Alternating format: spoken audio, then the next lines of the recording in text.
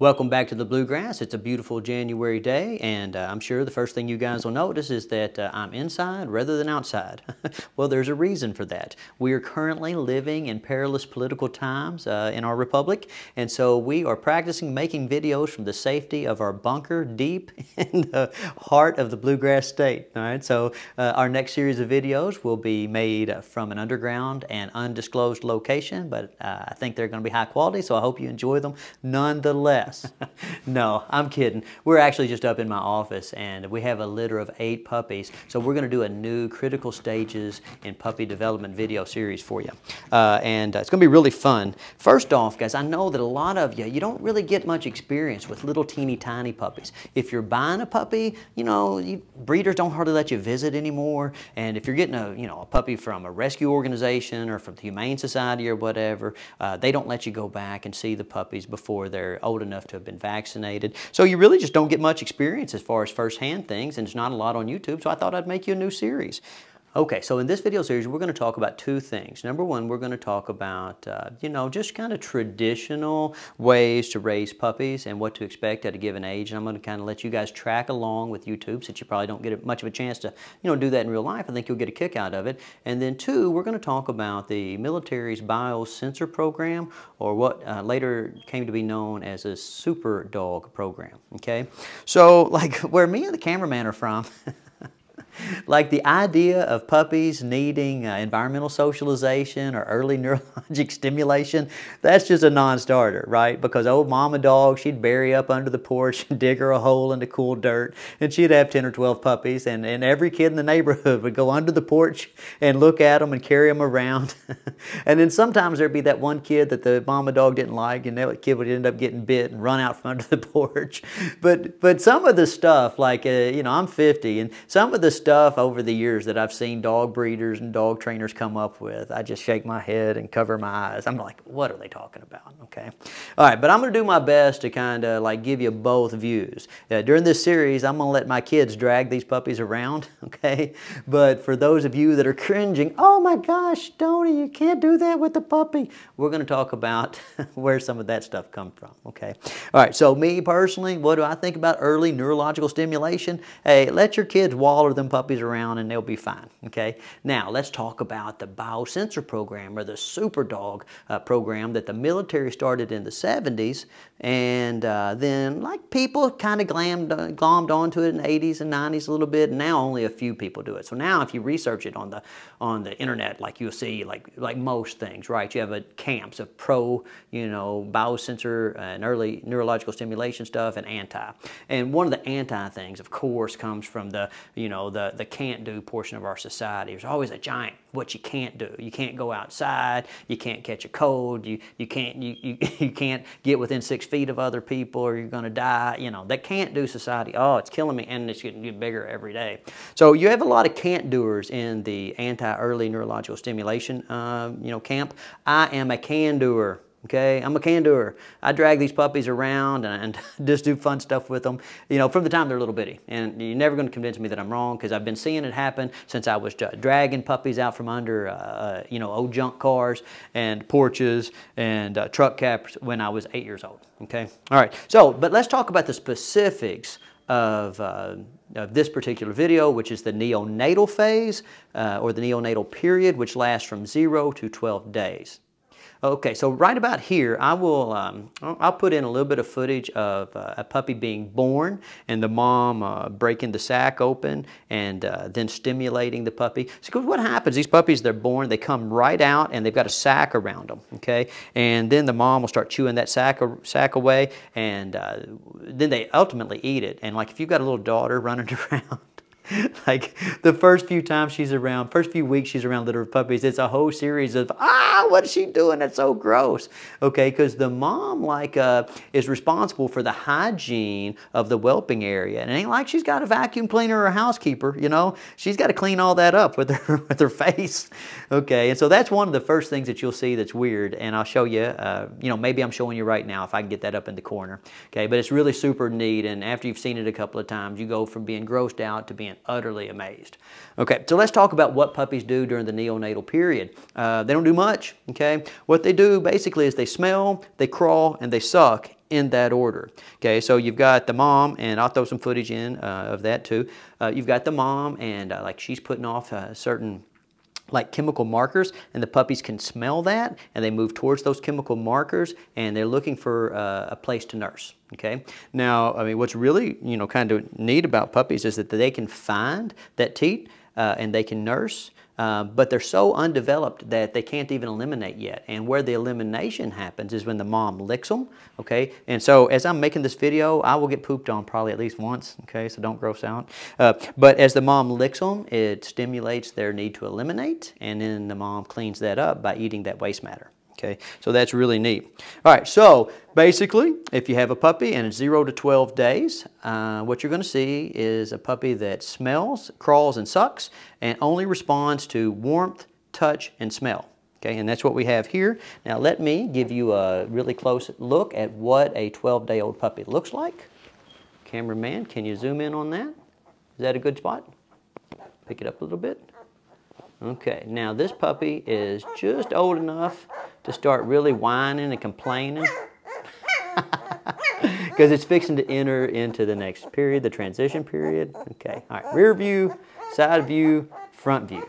Okay, so now what do I think puppies need to do? I think they need to be wallered around by a bunch of kids, okay? Now, if you ain't got a bunch of kids, I still think that they need a lot of early neurologic stimulation, and so I'm just going to kind of cue you in on what they did during the BioSensor program. The BioSensor program basically boiled down to 5 separate exercises. They would get puppies out, and they would spend a little bit of time fooling with their toes. They would take a Q-tip and kind of fool with their toes. Like this, okay? I don't see any point in using a Q-tip, but if you want to, you can.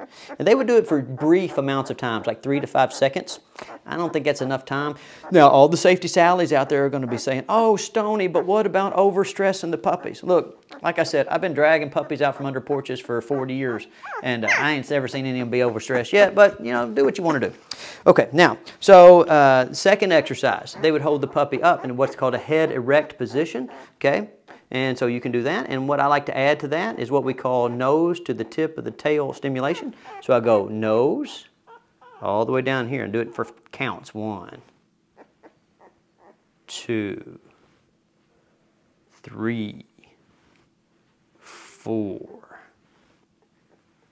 5. Good. Okay. Then they would take the puppy and they would lay it kind of like this. Okay. Head down position. 1, 2, 3, 4, 5. Very nice. And then they put it in what's called a supine position. Okay. 1, 2. Now I'm adding the stroking. That wasn't part of the program. 2, 3, 4, 5. Okay. And then they do what's called thermal stimulation. Okay. So I have a bag of ice right here. I'm going to put this puppy on a bag of ice. 1, 2, 3, 4, 5. And then I have a heating pad right here. And put it on the heating pad. And now they usually settle right down when you put it on the heating pad because it feels good, right? 2, 3, 4, 5, you know. And during that program, they would just do that, I think, once a day. Me personally, I don't think that's enough. Like I said, I ain't too worried about wallering puppies around, so I think do it, 3 or 4 times a day if you want to. At least do it once in the morning, once in the evening. All right, now, so for the rest of the video, I won't talk so much. I'll just cycle through all these puppies and let you see how they all look. And then at the end, we'll weigh all these puppies. If the video's too long, I won't add that portion, but what I try to do every week with the puppies is I try to weigh them, okay? I mean, I'm pretty good at looking at puppies and telling whether they're, thrifty or not. In other words, whether or not they're making, good progress in terms of growth. And most of the time, you can just kind of look at them. If they're full of vim and vigor, then they're doing pretty good. But just for research purposes, we like to keep track of their weight also. That way, if, sometimes maybe not everybody is as good at looking at puppies and making those snap decisions.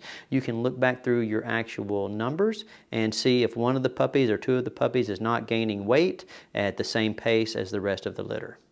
All right, here's puppy number 2. We'll give you a look at her. Can you see her, cameraman? Front view, side view, rear view. All right, let's do our exercises. First thing we're going to do is kind of fool around with their toes. You know, in all my videos, I'm always talking about toes to nose stimulation. Well, we start that, guys, on about the 3rd day. Oh, very good little toesies. This little piggy went to market. This little piggy stayed home.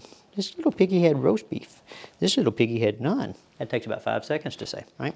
Now, head in the erect position with my added nose to the tip of the tail, stroke it.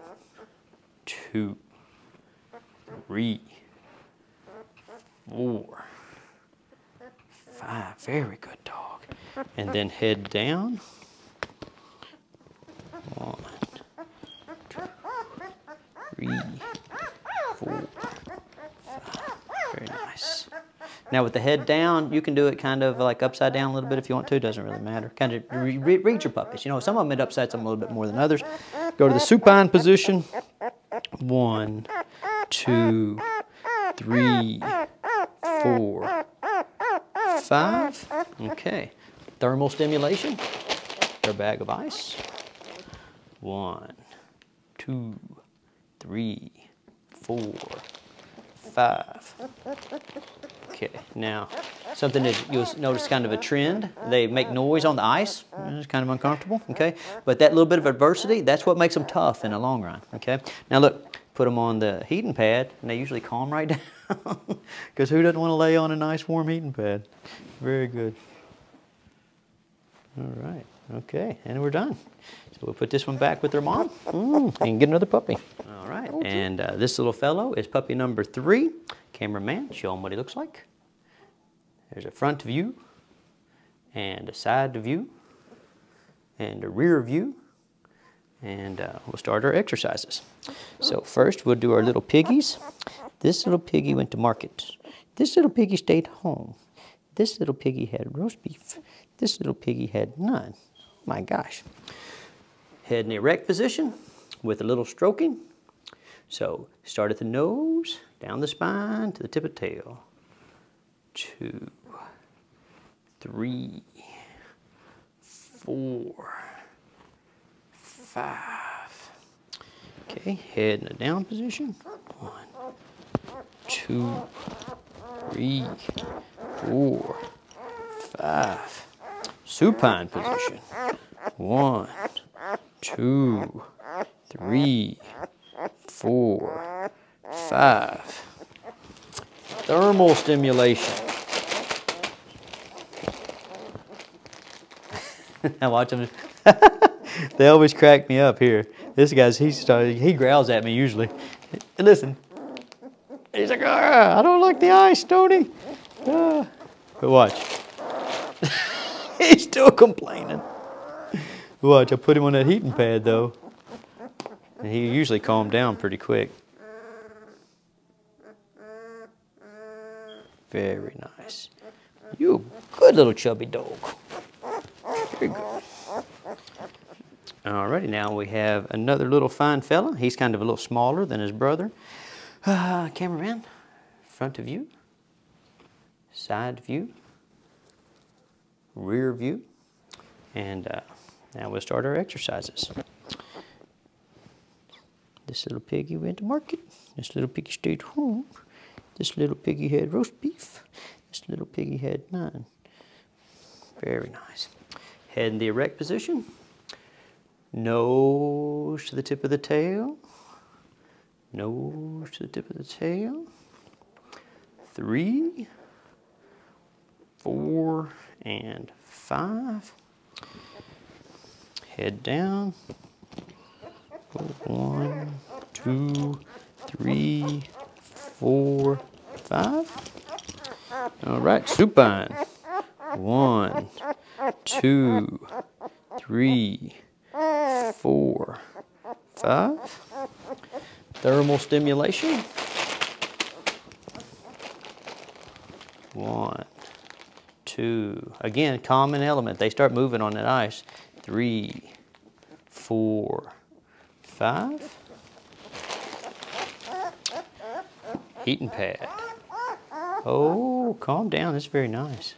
1, 2, 3, 4, and 5. Oh, and you're all done. You're such a good little student. All right, now we have a little sister. Show them what she looks like, cameraman. I think she's going to look just like her mom. Side view, rear view. All right, let's start our exercises. This little piggy went to market. This little piggy stayed home. This little piggy had roast beef. This little piggy had none. Very nice. Head in the erect position. Nose, tip of the tail. Nose, tip of the tail. 3, 4, and 5. Yes, this one's going to be just like her mom. Oh my gosh. 1, 2, 3, 4, 5. Very nice. 1, 2, 3, 4, 5. You don't like this part.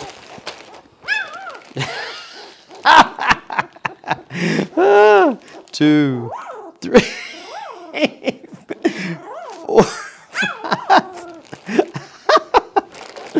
I'm getting tickled. Okay, just a second. Fussy? All right. Looky there. She's like, put me on the heating pad. 2, 3, 4, 5. Maybe, is this better? This is pretty good.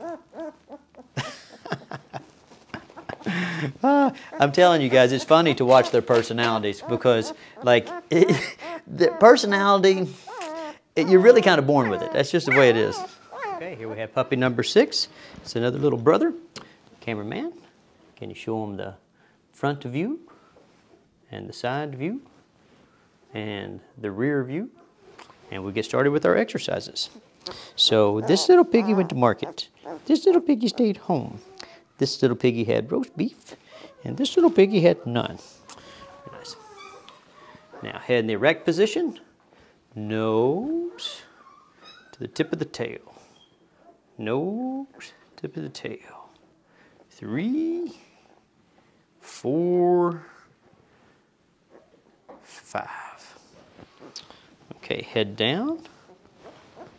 2, 3, 4, 5. You tough guy. 1, 2, 3, 4, 5. Thermal stimulation. 2, 3, 4, 5. This dog's like my oldest son. My oldest son, for whatever reason, he never got cold the whole time. We'd be working dogs like it'd be 10 degrees. He'd be out there in t-shirts and lacrosse shorts. Crazy. Did not get that from me or his mom. All right, heating pad. 1, 2, 3, 4, 5. He settled right down into that heating pad. He's like, hey, I like that. All right, 2 puppies to go.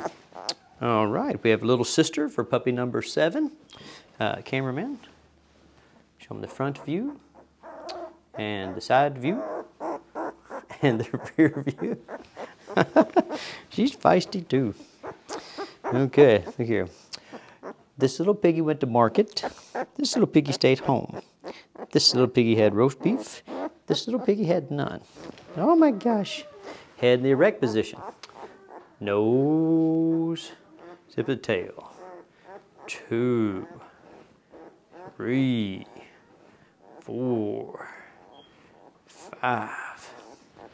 Head down. 1, 2, 3, 4, 5. Oh my gosh. 1, 2, 3, 4, 5. All these little girls are kind of sassy.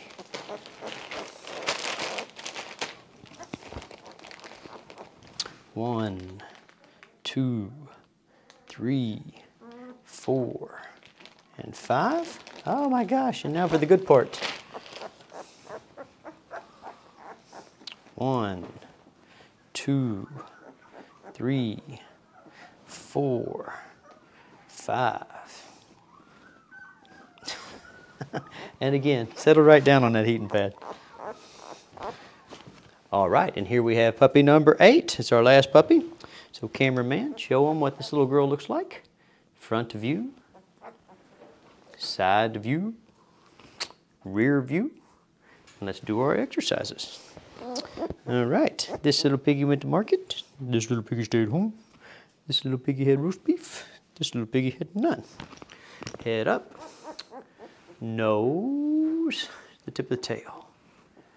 2, 3, 4, 5. Head in the down position. 2, 3, 4, 5.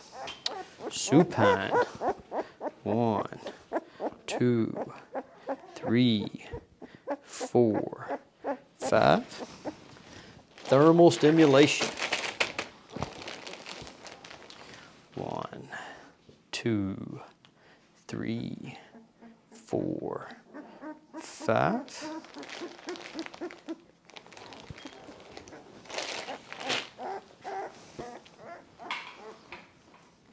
One, 2, 3, 4, and 5. Okay, guys, that brings us to the end of this video. Now, again, this is the end of the neonatal period. If you look closely during some of those times when the cameraman zoomed in, you can see little slits where you can barely see these puppies' eyes. Maybe 1 or 2 of them had their eyes actually open, and that just happened today, so that's a really neat thing. My daughter will be super excited about that when she gets home. But up to today, this right here is what they've done. They've just kind of been here, right? And then when they get hungry, their little sniffers go to working, and they go find their mom, and they latch on, and they get some milk, and then the mom licks them, and they eliminate, and the mom cleans that up. But these next 2 weeks during the transition period, everything's going to get super interesting, okay? So what I'll have in store for you next week is we'll still be working inside, but I'll bring some stuff in, and we'll start exposing them to other other types of environmental stimulation. We're going to put them in a box. We're going to put them on some different textured surfaces, and we'll just watch them develop every week, and then we'll really start having fun when it's time to take them outside and start going on puppy-sized adventures. All right, so tell them bye. Bye-bye. See y'all later. Oh.